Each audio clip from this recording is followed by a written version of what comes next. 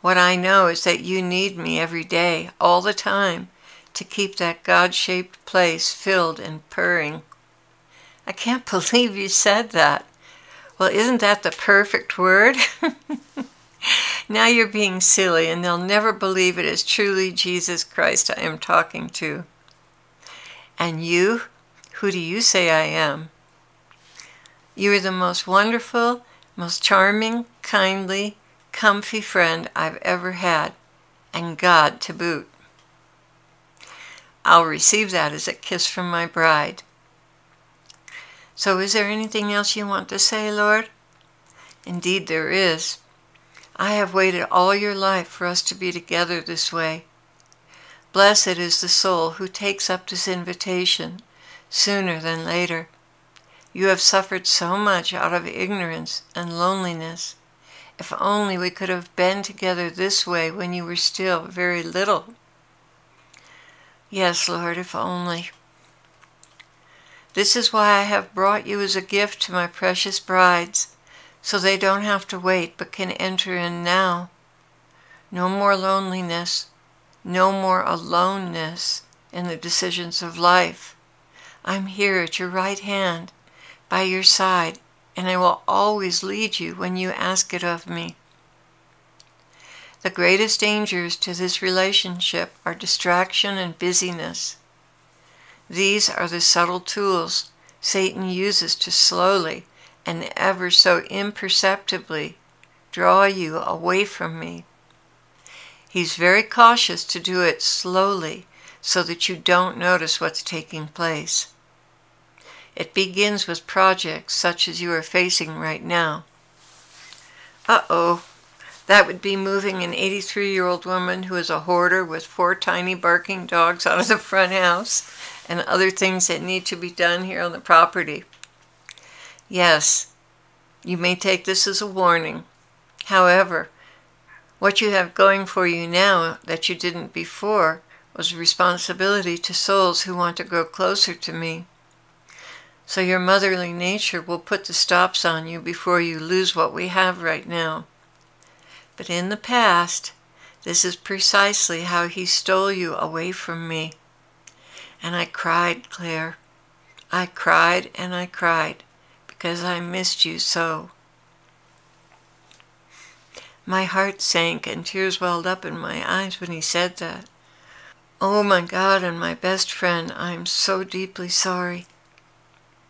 Yes, there is a cost, my brides. Your life will be stripped down to bare necessities and very little pleasures from the outside.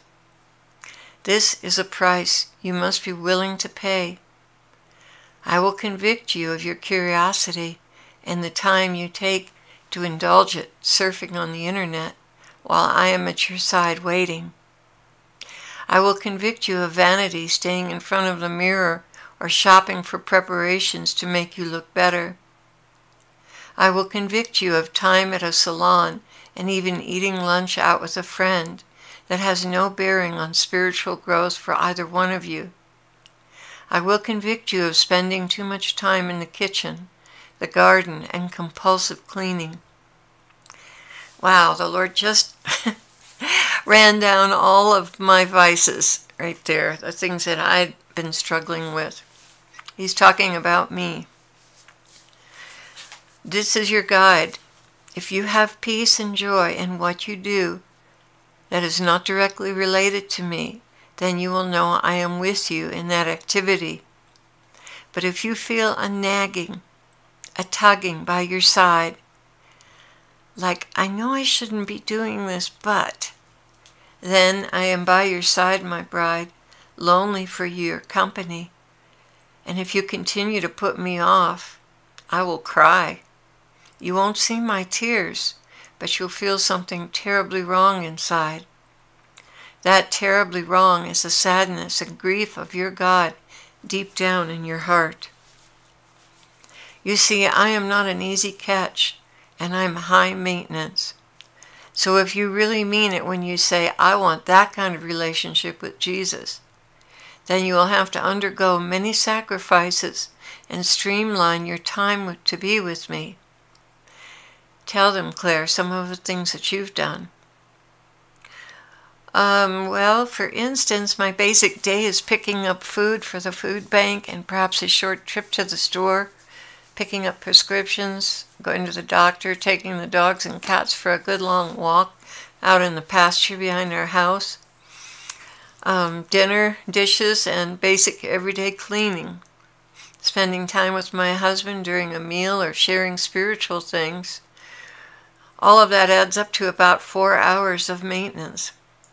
Then in the evenings, maybe 4 to 6 hours of correspondence with all of you, which I didn't do tonight, by the way, because I wanted to get into the message right away. Good thing I did. Correspondence with you, our helpers, and then worship and listening for the message, recording it, editing it, putting it up, which is another 4 to 5 hours or so.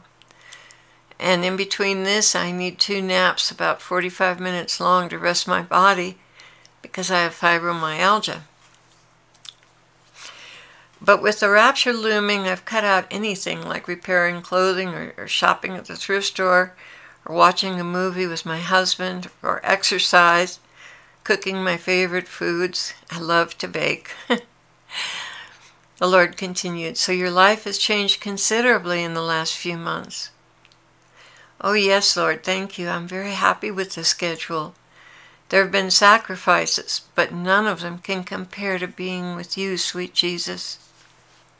And so you see, my dear brides, there is much you will have to sacrifice if you've not already streamlined your lives. And I am giving this instruction not just for you, but for those left behind, so they will know what this kind of relationship takes. You will never, for 1 minute, regret leaving these things behind." That is so true. But as Claire stated earlier, and as I warned her, a big, time-consuming project is the perfect time for Satan to use his strategies of distraction to slowly suck the life right out of you by sliding away from me due to increased activity